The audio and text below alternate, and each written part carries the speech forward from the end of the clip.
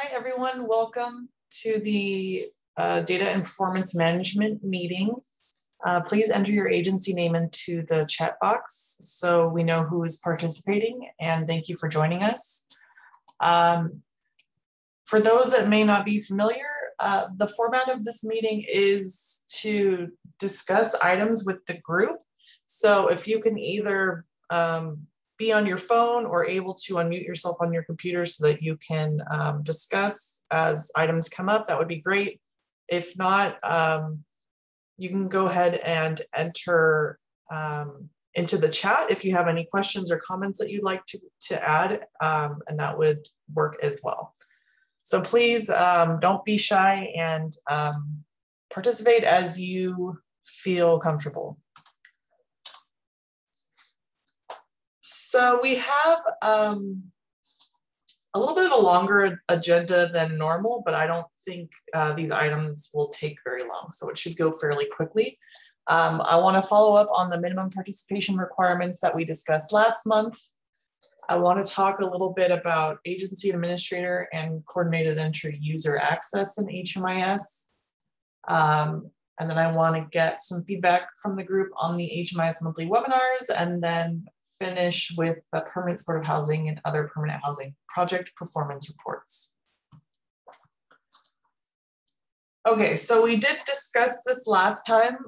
This is kind of the culmination of what we discussed as a draft policy that will be potentially added to the policies and procedures. So I wanted to check in with the group on this, and then I had a couple of additional questions on the minimum participation requirements. So based on the feedback last time, and when this minimum participation policy is implemented, 2110C will conduct a quarterly review of each agency's minimum participation to make sure they are meeting the requirements listed, which I'll go over in a second. Any agencies that are not meeting those requirements will have a month to resolve those issues. And if it's not resolved, we will be working with the HMIS Agency Access Working Group to, we'll share with them what's going on, and they will determine whether or not the agency should continue to have access to HMIS.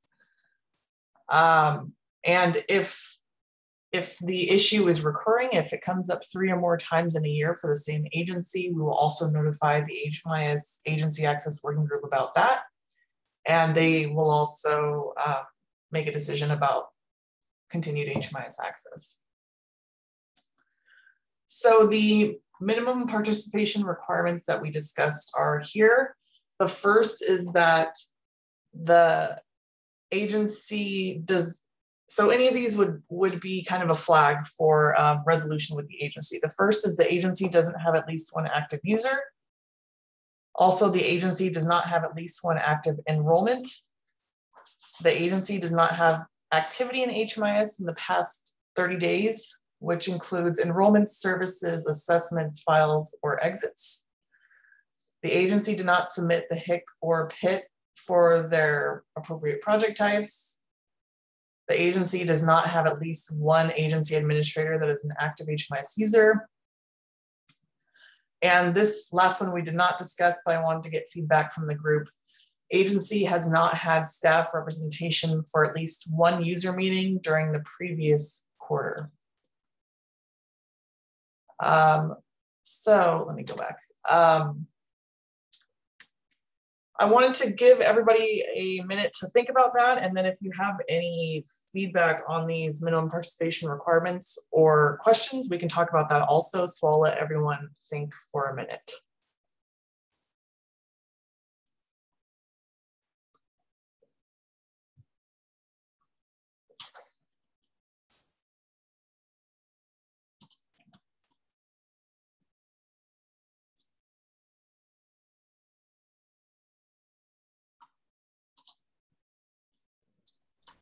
Erin, can I ask a quick question? This is Catherine. Sure. For all of these bullet points that are listed, there all of those are included in the minimum participation requirements, right? So it's not like they have to meet at least one of those. They're expected to meet all of those. Yes. Okay, thank you. One thing I did also want to bring up with the group, there are some agencies that are coordinated entry access points. And so their main contribution to HMIS is being a coordinated entry access point. And so if we looked at their agency's activity, it may say that their agency didn't have any active enrollments because they are entering enrollments under the coordinated entry project. So the second one, they may not meet in that case. So my question to the group is, should we expand this to say at least one active enrollment in the agency's projects, or at least active enrollment in a coordinated entry project? Or should agencies participating in coordinated entry also be contributing data for their own projects in HMIS? I think it would be good to expand that to say, or at least one enrollment into CES.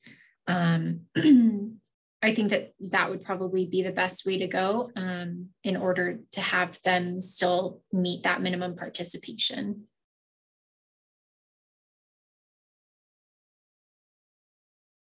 Does anybody else have thoughts on that or any of these minimum participation requirements?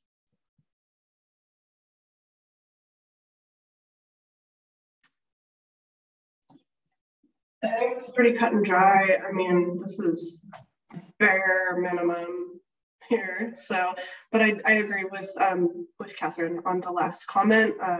CES, I mean, I would like to make it a little stricter to say, like, if you're an agency that's providing services and you're only using CES and not your HMIS for your own programs, then that kind of sucks. But like, at least they're contributing to the system somehow. Yeah. Yeah, I agree. I also would like to push it, but I also don't want to, I guess, scare people away from participating in the coordinated entry system as an access point. I also wasn't sure about the user meeting requirement, if it was unreasonable, but it seems like nobody's having any issues with it. Go ahead, Catherine or Cassie. I do not think that that's unreasonable to have at least one staff member at least one user during a user meeting during a quarter. I think that that's like a bare minimum thing to have that there. I think that is good. Yeah, same. I thought that was always kind of in place, but maybe that was just kind of instilled in me. But yeah, bare minimum.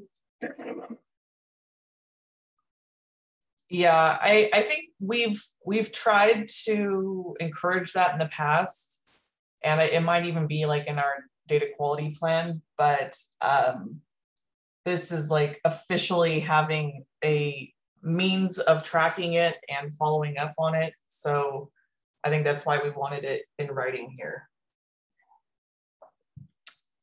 All right, so I got a quick little poll on this one to go over what we just discussed. So if everybody could take a quick minute to answer the two questions. The first is in regards to updating the language on this second bullet point here to incorporate agencies that are participating in coordinated entries and access point. The second is what we also just talked about. Should each agency be required to have at least one staff person at a user meeting every quarter? So I'll give everyone a second to answer those.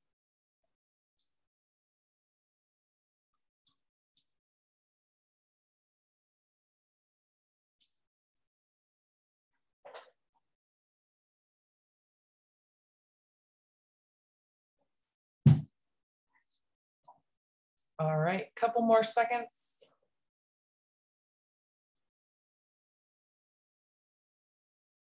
All right, I'm gonna end the poll and everybody said yes to both. So great, that's easy. Thanks for your feedback. Let me just make a note of this really quick and then we'll move on to the next one.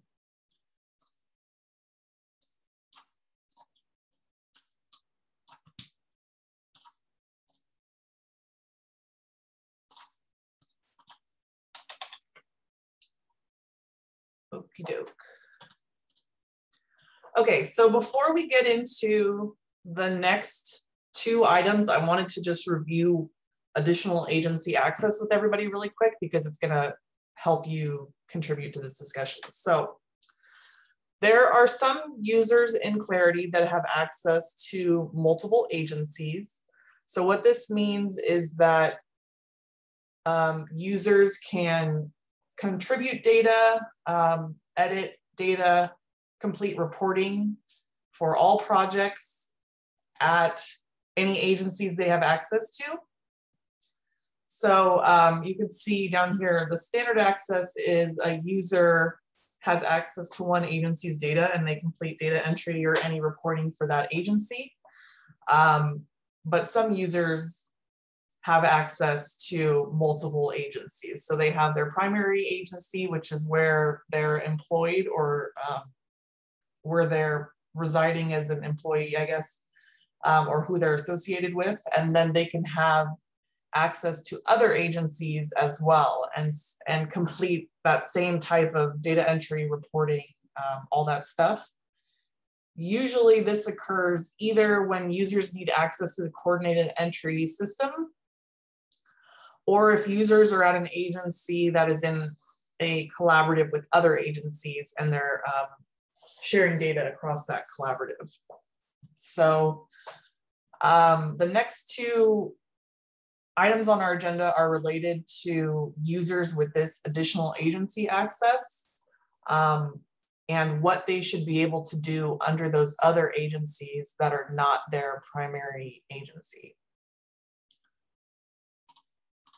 So for agency administrators, in addition to all of the standard access that a user has in HMIS, agency administrators have access to delete items in Clarity that users do not.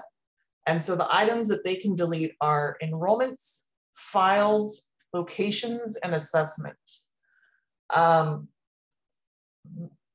The enrollments are what most of you should be familiar with. If a client enters a project, you capture that enrollment and administrator can delete that. Files are documents that are uploaded into Clarity, usually as PDFs, and this is frequently associated with the coordinated entry system, and documents that are required for them to be added to the community queue, but it's not exclusive to coordinated entry. Locations are less frequently used, but they are pretty much exactly what it sounds like. It's like a pin drop of where that client is located or where you have found them in the past. And assessments are also fairly common. They're used in coordinated entry for the VI SPDATs. They're also used for current living situation assessments, annual assessments and status assessments, all that stuff. So my question for the group is, should agency administrators with additional agency access have this same level of access to delete these things at other agencies? And the reason I ask is because I don't know if the group has feedback on whether or not an agency administrator knows enough about the data entry that's going on to be able to delete this stuff, or if it really should be the responsibility of the agency administrators that are like the primary users at that agency. But I'll take everyone's thoughts on that. I have a thought. So do I.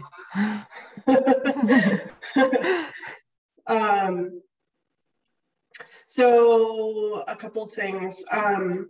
I think CES is kind of a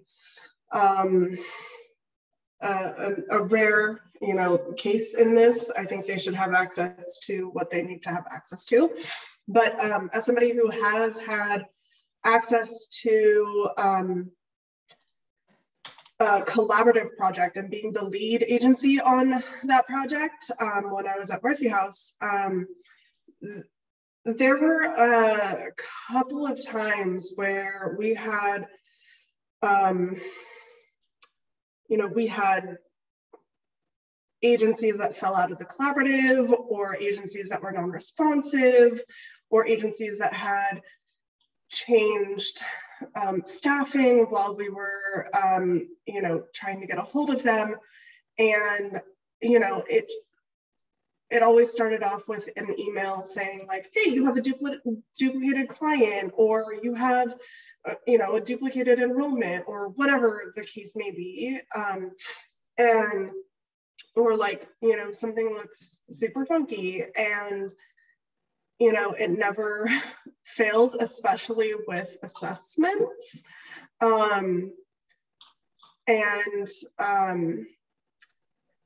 So like we would be the lead on the APR, and we would have to like go in and check against everybody else's data as well.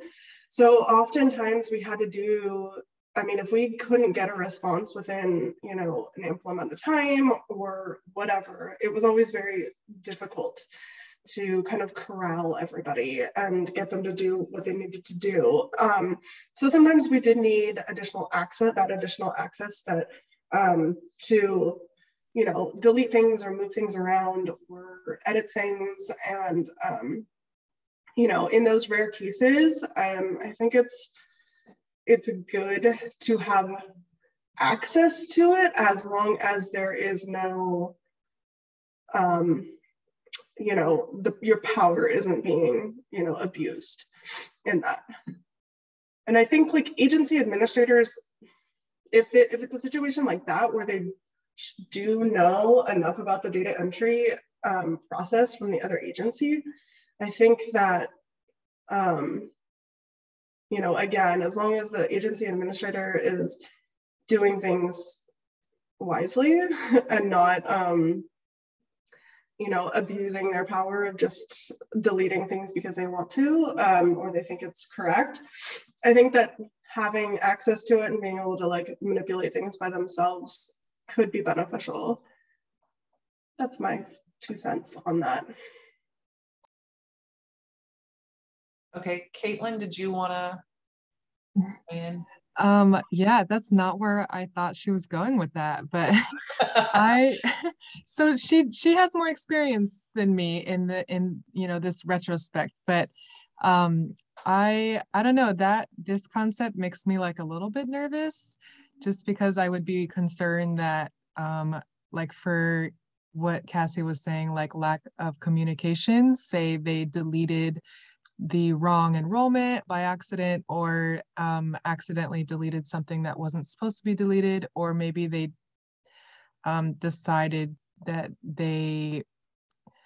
maybe they thought they knew what they were doing. Like, I don't know, I could just see that this like might cause some errors, and then if there's no communication, then we could end up losing important data.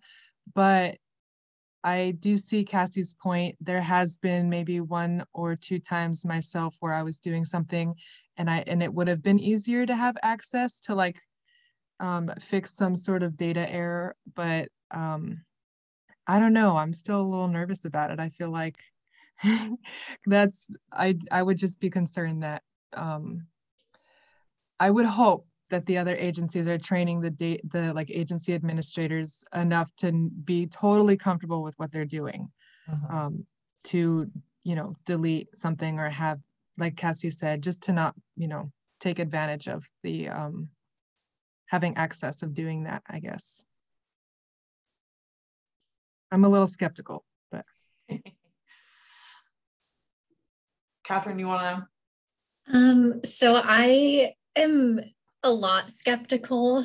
I definitely see Cassie's point, right? Where if you're on that side of it and, you know, you're responsible for something that is housed under another, you know, under a different agency and that inhibits your ability to do your work, then that's extremely frustrating. And, you know, this would definitely solve that problem. I think from a coordinated entry perspective, of course, that's the lens I'm viewing this from. And I think that that would make it very, I think that that's really concerning if, you know, a lot of agency administrators at agencies who participate in CES may not have the same level of training in order to like really understand like why an enrollment would need to be deleted, or like really understanding that component of it. Even like deleting files or something, that I think that it would just be, I'd be really hesitant and like uncomfortable, I think, with having that happen. And then, you know, another just side note, and that's not like because I'm doubtful of like other agency administrators' capabilities or thinking that they would have like malintent, right? But just, I think that it could just present a lot of issues, and without knowing that that was deleted, right? Like we wouldn't get any notification if a different agency administrator did that. And, you know, that could, I think, present some really big data quality issues. I think there's another lens to that as well, that if you're the agency administrator and like you're in charge of that agency and you're having to either run those reports and see the errors, or someone's having to come to you and request that you delete or fix something, that's an opportunity for you to like provide that training to a collaborative partner or to someone that you're doing, you know, this group contract with. And so it allows you as the primary agency to have better control over your data and really make sure that like everyone's on the same page with you. And then just another question to that, Erin, with all of that said, and like, given the really great point that Cassie makes, is it possible, like, is this something where if you apply it to one agency admin or in one situation, it would have to be applied across the board? Or could the primary agency say, yes, I'm okay with this agency administrator from a different agency having the ability to delete certain things for my agency, like turning it on for specific agency admins for specific primary agencies, if that makes sense? We can do that. So we could say like the default is agency administrators do not have access to delete data at other agencies, but the agency administrators at the primary agency can say, yes, this user should have access to delete. We could do it that way. And maybe when we could update our forms to our user request form to say like, should this agency administrator have access to delete these things, yes or no? I like that idea, because then it's still in the control of the primary agency to like make that call as to whether or not they're comfortable with it. Like, I think that that might be a good compromise, or like a good way to balance everyone's like different thoughts, since that's possible. Okay, the other thing, just to maybe ease your mind a little bit, is it is possible for deleted data to be undeleted, but that is only access that the system administrators have, so 211.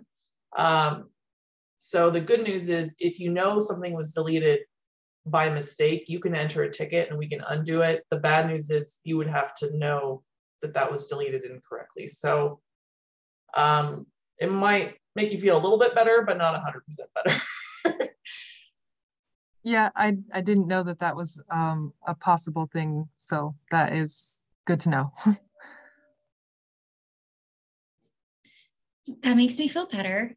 Yes. But at the same time, like, I think too, even again, like specifically from that CES lens, there's so many agencies that have access to that project. that I can foresee it happening where like we would just have no idea. But yeah, I'd be curious to know like what what everyone's thoughts would be too around like that workaround that you suggested, Erin, on like being able to say whether or not you would like an agency administrator from an additional agency to have that access, you know, and be able to request it that way.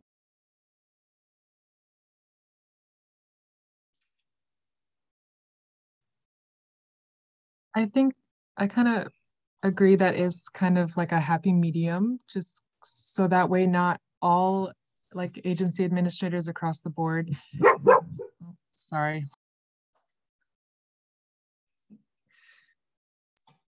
Yeah, I honestly, like, this is not affecting me in my role right now. I'm just saying in my experience, like, you know, just kind of as an example, not to say that anything specific happened or that I can really give any specific examples, but like just, you know,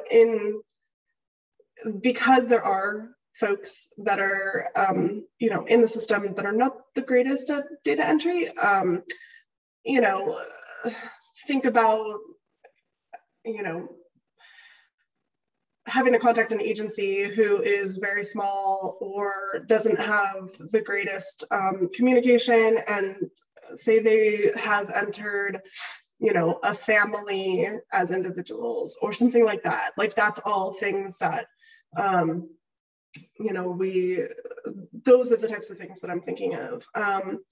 But I'm just speaking from my past experience, and again, this is not going to affect me at all. Maybe if, you know, JP was on this call, you would have another opinion on it. But because, you know, I'm sure that is still a thing, that there's still collaborative projects that Mercyos is like dealing with. But you know, it's been years now, so maybe people have their stuff together a little bit better now. But you know, it was just a little, having all access to things like that was nice to have if needed. But again, doesn't affect me. So, and I agree, Catherine, that is kind of a little scary to have everybody's hands in coordinated entry. So that's why, I don't know. Okay, and Amanda also put in the chat, she thinks just having just the primary agency with the ability to delete would make it more clean. So thanks, Amanda. Caitlin, did you want to add anything, or was your dog, did that say it all for you? Sorry about that. No, I think that's it. Yeah, I do kind of like the idea, like if this was to go forward, I kind of appreciate the concept of like us still having somewhat of a say as to who's going to have access of another agency, just because with so many hands in the pot, I would be worried about things possibly getting deleted. And like Catherine said, it would be impossible to know who did it or like what client, or if it was even deleted, just because we have so many projects and so many enrollments and so many clients and stuff like that. So I would be like, yeah, I guess that would be like a nice happy medium, but to have all of them in there does make it a bit nerve-wracking. So that's all. Okay. Any other thoughts before we move forward? So it sounds like the group thinks the default should be no, agency administrators should not have access to delete these 4 things. And that the agency administrators at the primary agency can say for a specific user, yes, we want them to have access to delete. Let's see, another question. If we do notice mistakes or duplicates, would we just contact you, or would we have to try and find a way to contact the primary agency? So it depends. If you are in a collaborative and you are So let's say agency A is the collaborative lead, and they are the one that is housing the project. And then agency B is completing data entry into the project under agency A. And a user at agency B thinks that there's an error with the data, like maybe something got deleted mistakenly or there's a duplicate. Agency B would probably want to work with agency A, since agency A is the lead, and they can review whatever the other agency thinks is incorrect and say, yes, that is wrong. You know, we can fix it, or we can enter a ticket with the help desk to fix it, or no, that mistake, that's not a mistake, and here's why.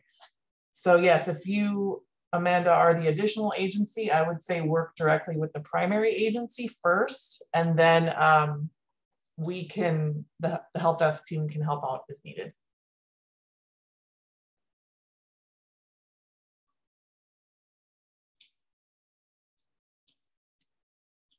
All right.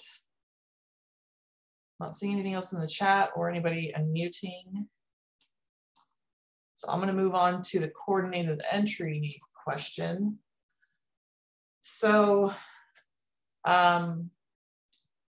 users with coordinated entry access have access to the referrals screen in HMIS. So I've listed here what that means. The user will be able to review clients on the community queue. And then pretty much everything else on the referrals screen is related to housing opportunities. So the user can add housing opportunities to be matched. They can review or deny matched housing opportunities, and they can also see any matches that were completed or denied. So my question is, should CES users with additional agency access have that functionality that I just mentioned, that for agencies that are not their primary agency or the coordinated entry agencies? So should these users with additional agency access have the ability to edit housing opportunity data for other agencies?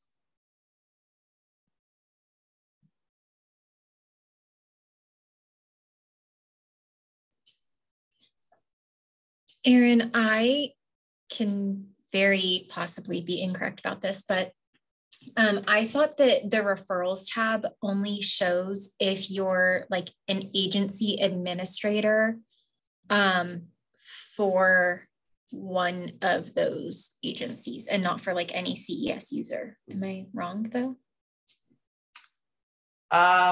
They do have access to the referrals tab because that's how they enter housing opportunities. Okay. So any like user at an agency that can add housing opportunities has the referrals tab? Yes. Okay. And they would only be able to like deny households that are matched to their agency, right? Not matched to any agency? They can only deny housing opportunities for the agencies that they have access to.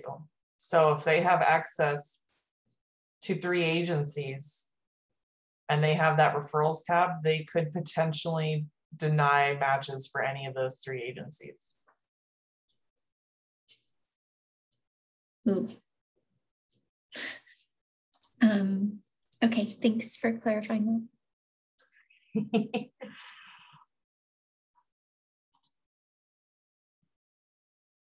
It didn't sound like you want them to have that access, Catherine. Well, it sounds like they do already, right? Yes, some do. I mean,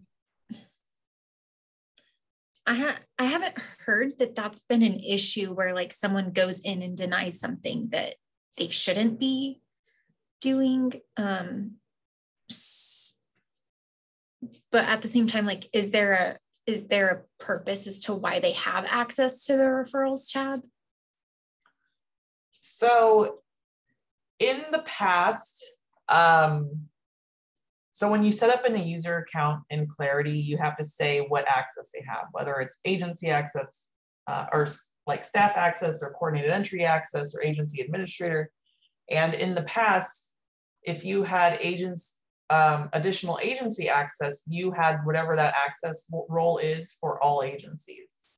But BidFocus recently added functionality where you can choose what the access role is for every agency a user has access to.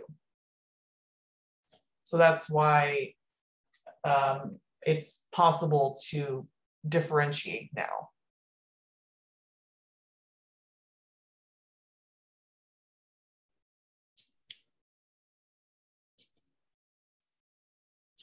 I mean, my initial thoughts are, I don't really think that someone would navigate to the referrals tab to like look for that information. I feel like if they were trying to find information about like clients who are on the queue or you know, wanting to review a specific client and whether or not like what their referral status is, I feel like they would just look up that client to see if they're on the queue or if they're still pending or pending in process under that specific client's history. And then aside from that, I mean, if they wanted to review clients on the queue or households matched to opportunities, they have access to run those reports under data analysis. So I just don't know that like their ability to view that information is how they wouldn't get to this information through this route. But at the same time, like it might be better to like err on the side of caution and just say, look, if you don't need this access, then there's no reason for you to have that access. So yeah, I mean, that's kind of just where I'm left with is I don't know that anyone would navigate to that section in order to really review that information. Does anybody know of a situation where a user that is not a user at the primary agency, so they have additional agency access, that they would need to enter housing opportunities for a project that's not under their primary agency?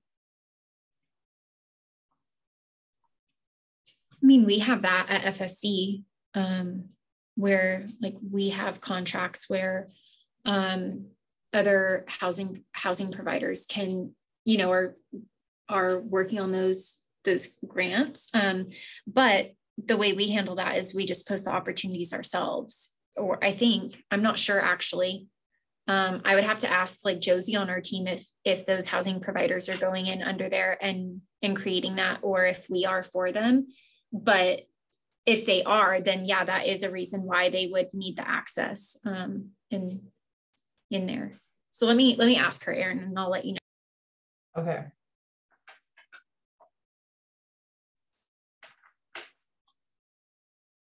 Does anyone else have any thoughts on this one?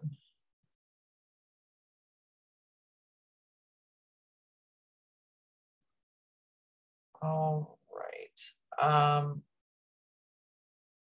So Catherine, I'll wait to hear back from you on that, but I'll launch this poll in case anybody else has any thoughts on this. So should CES users with additional agency access be able to add, edit, modify housing opportunity data at other agencies?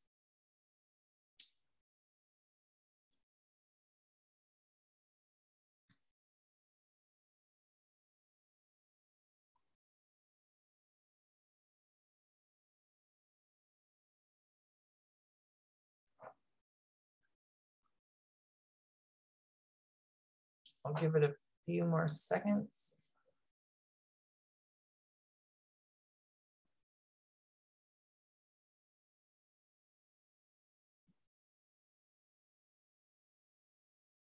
All right, I'm gonna end the poll. All right, so most of you said no, they should not have access.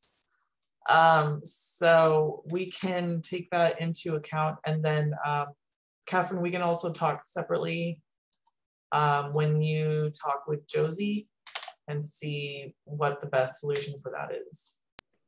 Okay, that sounds good. And I got a note.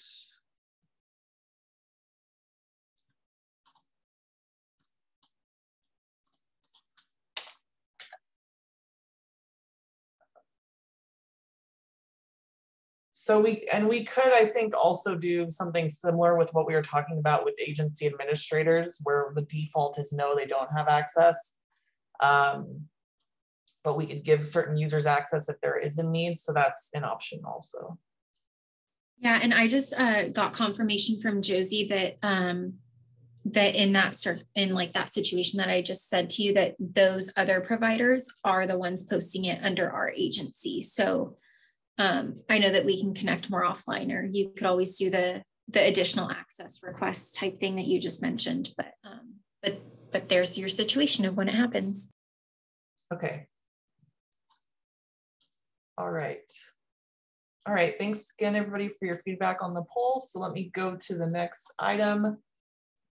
HMIS monthly webinars. So what is going on? I have listed here the 4 webinars that we are currently hosting on a monthly basis. So each webinar happens 3 times a year. And we wanted to have the webinars live to give the opportunity for users to ask questions, and you know, they could follow along if they'd like, and to just provide a little more support for the agencies. The flip side of that, obviously, is that it is, you know, takes up time every month for us to prep and host that. And the last few months,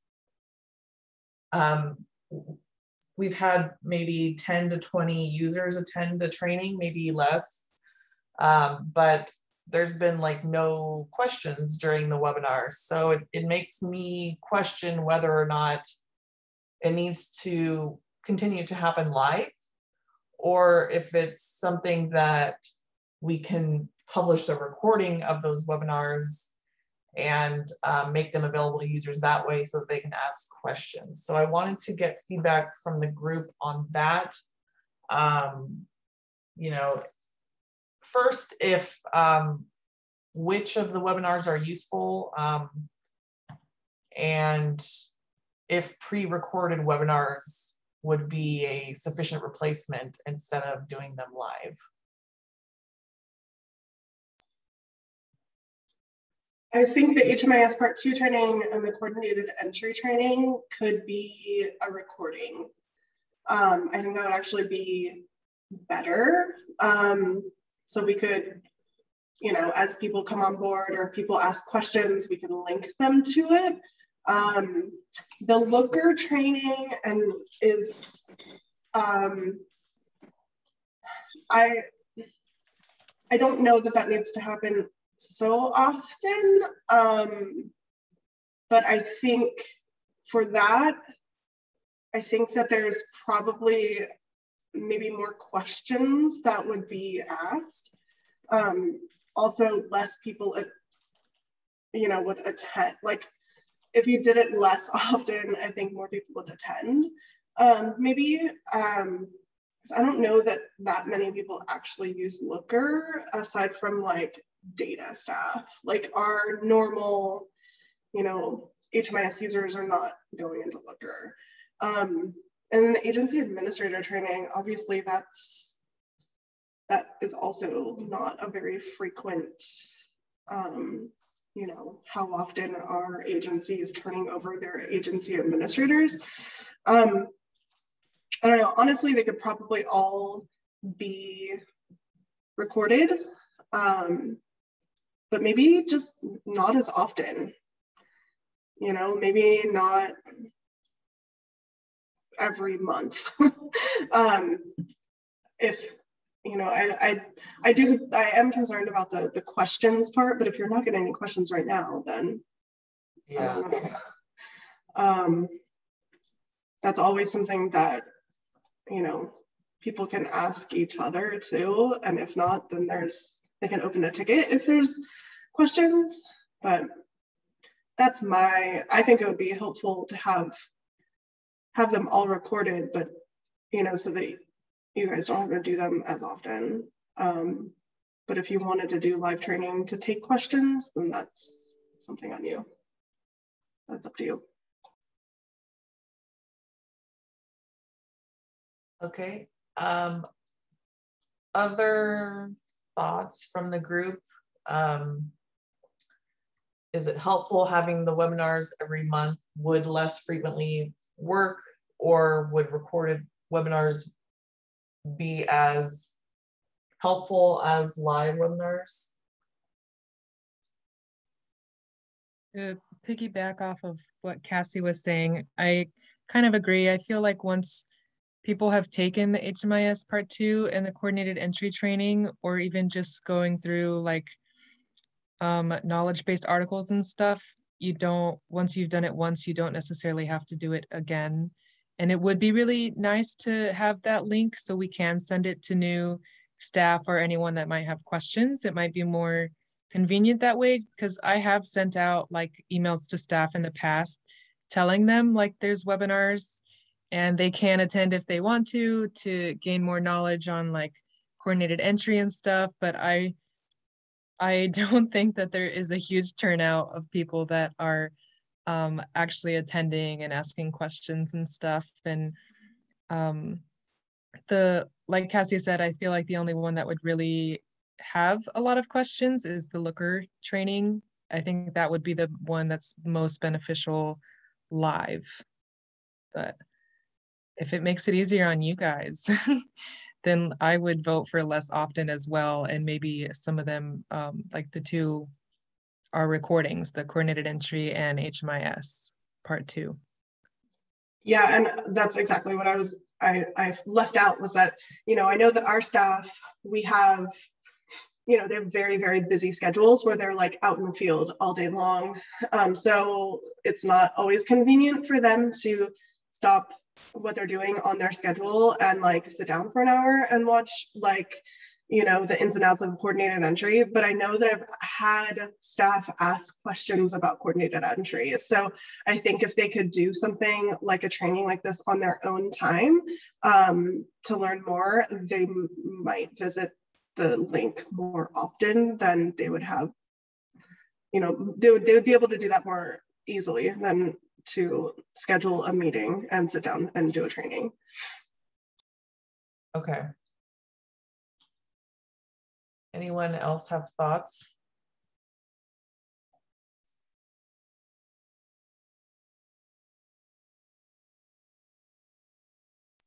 I think it would be good to have recordings of those, because then, yeah, as people need it, it's available. And if it's the same 4 that are going, you know, like rotating throughout the year, then you're saving yourself, you know, like your team some time. And hopefully people would know that they could always like submit a ticket and reach out to you guys if they have any specific questions about that training, or, you know, reach out to their agency administrator, especially if you're not getting a lot of, you know, feedback or live questions when you're hosting them now.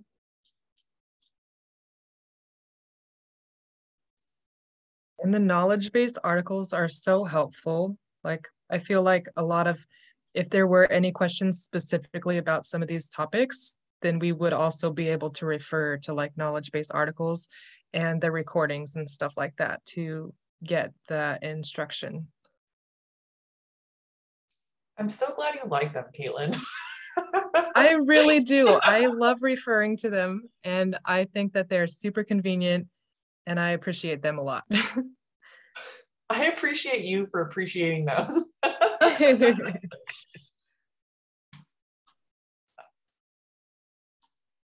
All right, let me do just one quick poll on this one, just to give everyone an opportunity to weigh in. The first question is asking which of the following webinars are useful for your agency's users. This just kind of helps us understand what we should focus on or not focus on. And the second is, would pre-recorded webinars be a sufficient replacement for your users? Yes or no?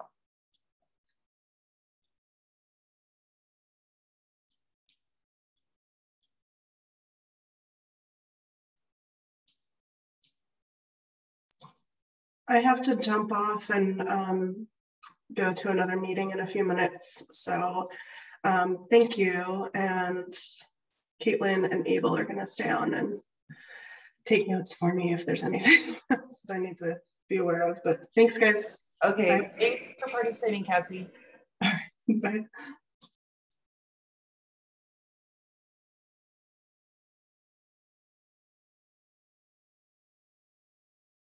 All right, I'm just giving it a couple seconds and then I'm going to close this one out. All right, so looking at the results, thank you guys all for participating again. It looks like almost everyone finds the HMIS Part 2 useful, as well as the coordinated entry. Actually, the agency administrator data quality was a 10 out of 11, so that's pretty exciting.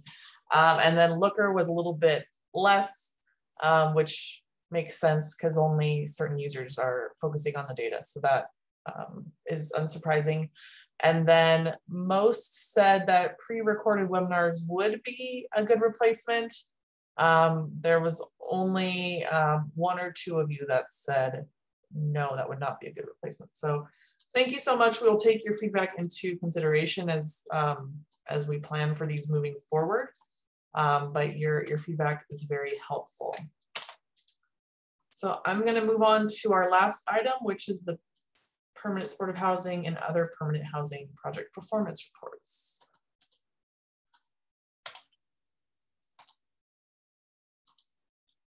All right. So project performance reports, these reports were from August 1st, 2020 through July 31st, 2021. Thank you so much for the agencies that were able to make revisions to their data prior to publishing. For those of you that are COC funded permanent supportive housing projects, this report that we just published will not be used towards your NOFA ranking for this next year, but now is a great time for you to review your data closely and make sure it makes sense. Make sure you understand why you got the score you got. If you don't know why, come talk to us, ask us questions, because when we do this report again in February or March, whatever it is, that report is going to count on your NOFA next year. And you don't want to be asking these questions then. You want to ask them now so that next time you're getting full points on your NOFA score. So keep that in mind as you review your data. As always, we have the project scores for all of the permanent supportive housing and other permanent housing projects. So you can see how you're doing on all your measures, as well as what percentage of the measures that project met. And then I want to focus a little more time on the goals and outcomes report for the whole project type. So you can see for each of the measures, we added some more data so that you can see more of the history of how the project is performing, the project type is performing over time. And overall, the project type is staying consistent, which is not a bad thing. It just kind of is what it is sometimes with some of these measures. So the first one is looking at clients entering from literal homeless situations. Across the 4 reporting periods, we're staying very consistent. And we're just under our threshold of 100%. And this is frequently due to, well, I'll get into the details when we get to measure 1, but you can see we're fairly consistent over the past 4 years. Just a note, there is a little bit of a break in the reports. And if you remember, this is because of COVID, we stopped doing project performance reports for 6 or 8 months, something like that. So that's why there's this gap, but we are back on our normal schedule. So moving forward, you'll be getting these reports every 6 months. Goal 4 is looking at how many days it's taking to place a household in a unit once they've been enrolled in the project. So there's been a little bit more fluctuation in this measure, but our most recent score is within 21 days, which is meeting our 30-day threshold. Goal 5 is looking at unit utilization for projects, and we have consistently met this threshold for the past 4 reports, which is great. This means that the units in the projects are being filled and are not remaining empty long-term. Goal 6 is looking at adults that increase their income while they remained in your project.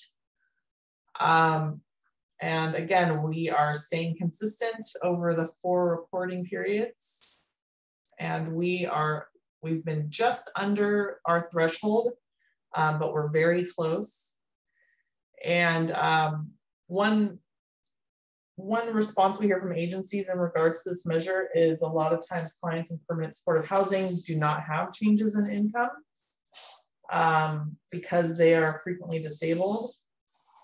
But we do want to just make sure that you are entering cost of living increases that some clients are receiving from their disability benefits, because that does count as an increase in income. So please make sure you are entering those updates on an annual basis for your clients. Goal 7 is looking at clients that increase their income as of project exit. We've had a little bit of a dip since the last time we ran these reports, but we're still fairly consistent. And again, make sure you are entering those cost of living increases at exit also, because those do count as a positive result. Goal 9 is looking at the percentage of clients that were stabilized in permanent housing. So this means they either were placed in a housing unit and active in the project at the end of the reporting period, or they exited to a permanent housing destination. And you can see this is a very strong measure for the project type, because the purpose of permanent supportive housing is to put clients in units and keep them there with supportive services and other means. So this is usually an easy measure for our COC, but it's great. So the last measure is looking at clients that exited to permanent housing and then later returned to the homeless system. This is another measure that we usually are really strong at also. And so you can see our threshold is 7%. We have consistently met that threshold over the past 4 reporting periods. So in October, 6% of clients that exited to permanent housing from a PSH project later returned to the homeless system, which is very low. So that's great.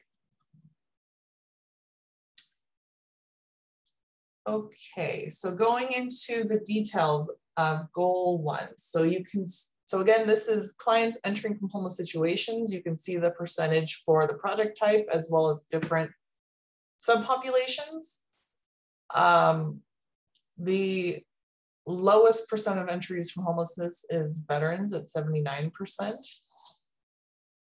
And then you can see in our little donut here, those clients that are not entering from homeless situations, this is telling you where they are entering from. So 36%, that information was missing, followed by permanent housing situations, family and friends, and temporary situations. So again, if you're a permanent supportive housing provider, you should be following up with these clients where the information at entry was missing, because that is likely homeless situations that you're not capturing. So as much as you can, try to limit those missing responses. If you can follow up with clients and ask them, maybe when you developed a little bit more of a relationship, you can say, hey, where were you staying, you know, before you came to see us, and try and capture that information.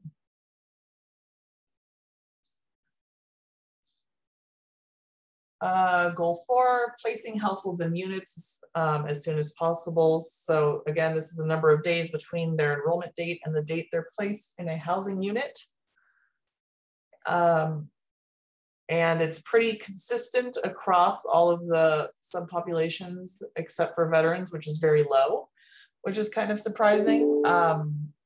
It could be due to additional housing opportunities being made available for veterans. I don't know if anyone on the call has any thoughts or anecdotes about working with veterans about why they would be placed in a unit so much more quickly, or if it's just kind of a anomaly with this data. I'm looking to see if there's any permanent housing providers on the call. I know Gary, but I don't think you're serving any veterans. Are you, Gary?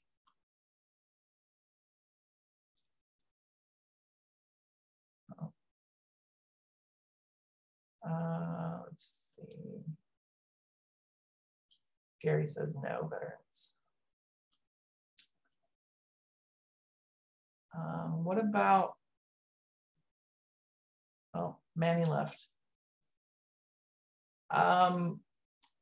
Amanda, do you have any experience with veterans at your agency, or are you mostly not serving veterans?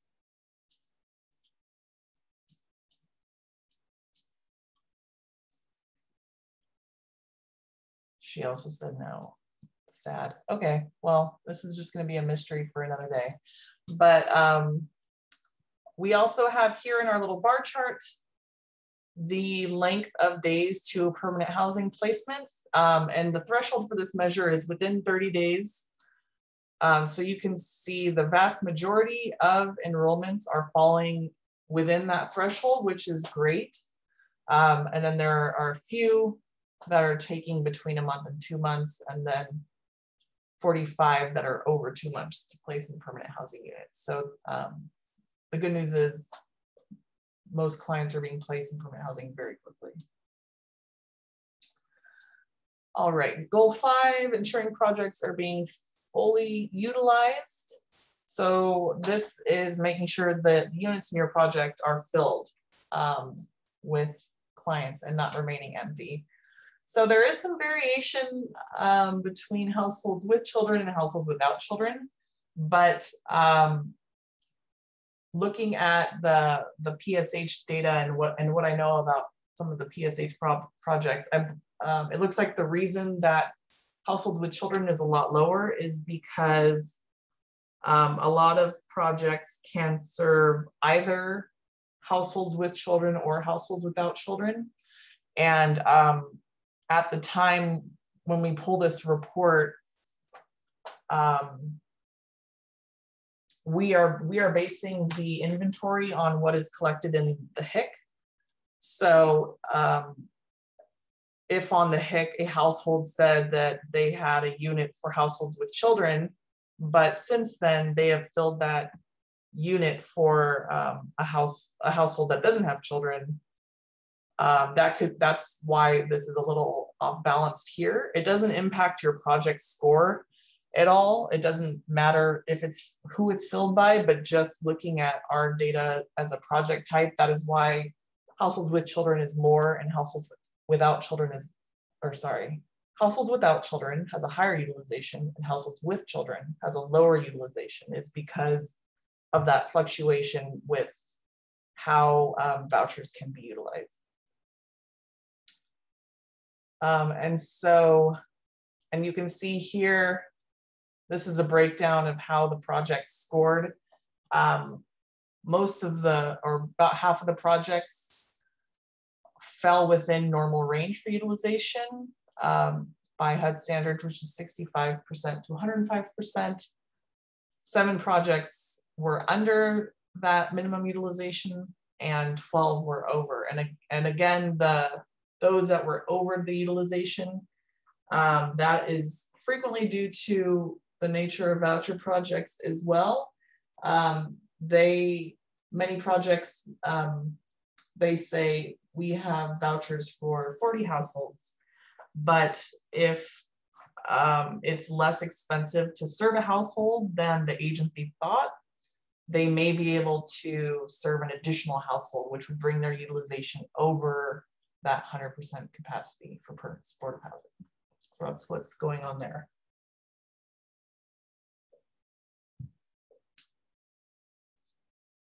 Goal 6 is adults who increase their income while remaining in the project. Very consistent across all the subpopulations, which is great. And then in our donut, you can see the breakdown for the different clients included in the measure. So 59% increased their income, 19% decreased, 13% maintained, and 9% had no income. So for this measure, the potential for additional positive outcomes would probably be in the maintained income category, because if you entered a client's income at entry and then you exited them or did an annual assessment or whatever the case may be, the assessment will pull over the last income that you entered. So if you don't review that or update that, then it could show up as maintained income for the client. So again, make sure when you're completing those annual assessments or exits, make sure you're looking at that income, even if it's not blank, make sure you're reviewing it and make sure in particular you're looking at those dollar amounts and that they are correct so that you're getting those positive outcomes as much as possible. All right, looking at the exits and adults that increase their income. Fairly standard, again, except for veterans are lower than the other subpopulations, but there's also just a few veterans that are included in the measure. So that could be the cause for the lower performance. And again, about 50% of clients that exited had increased income, 24% maintained, and then 14% had no income and 12% decreased. So we're doing fairly well as a project type. We are meeting the threshold, which is 45%, so that's great for this measure.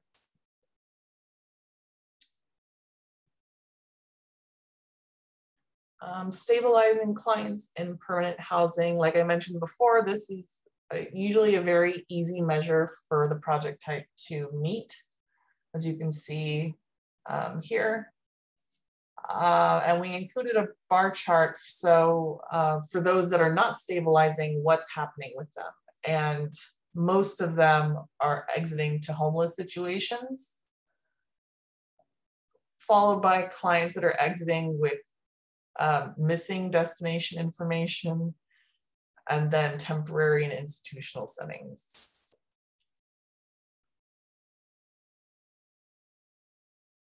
All right.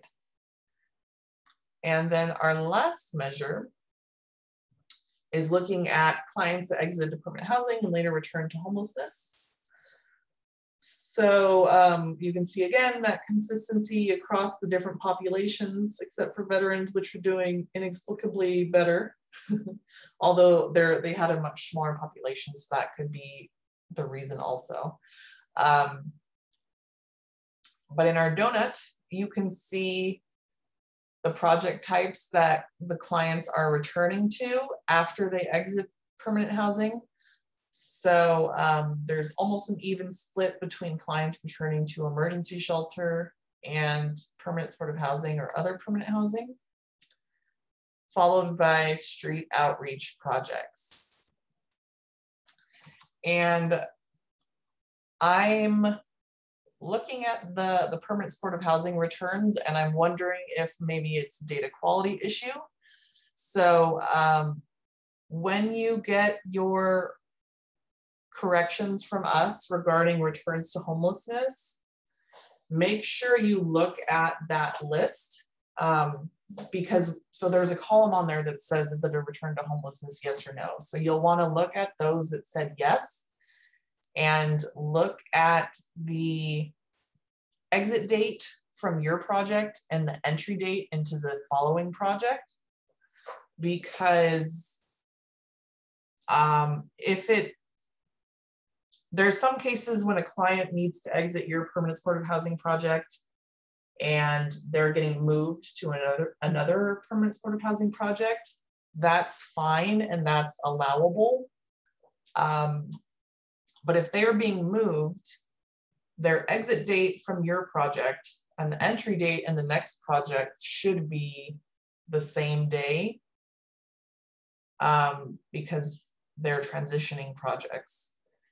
If it's longer than that, that can potentially count as a return against you. So that's why I'm saying you want to check those dates and make sure they're accurate. And the reason I'm suspicious about this little blue section is because most permanent supportive housing or other permanent housing projects are not taking clients directly from the street into their project. So, which leads me to believe these may be transfers. So look at those dates when we send you your corrections. And then our last little bar chart here is looking at how long it's taking clients to return to the homeless system after they exit from a permanent supportive housing project to permanent housing. You can see half of the clients are returning to homelessness within 6 months of their permanent housing exit. And then there's another 10 that are exiting between 6 months and a year, and then a few more that are exiting 1 to 2 years after their permanent housing exit. So this could be a case for maybe providing additional support at the time of exit, or making sure they have resources that they can contact in case of things not working out, since they're coming back so soon from their permanent housing exit. That could be something to consider for these clients. But that is the entire permanent supportive housing and other permanent housing report. Does anybody have any questions or comments about the report?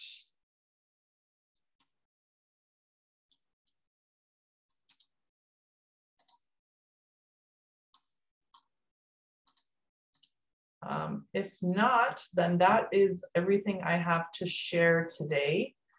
As usual, we will send out a wrap-up email with the recording of this meeting, as well as the slides and minutes. And the next meeting will be scheduled for November 11th. Oh, that's Veterans Day for some people. We'll have to figure that out. So when we send out the wrap-up email about this meeting, we will also let you know when the next meeting will be, and or if it's canceled, potentially we'll let you know that also. But we'll send out the meeting minutes, and I will hang out for a minute in case anybody has any questions. Other than that, have a great day, everybody. Thanks, Erin. Thank you. Thanks, everybody.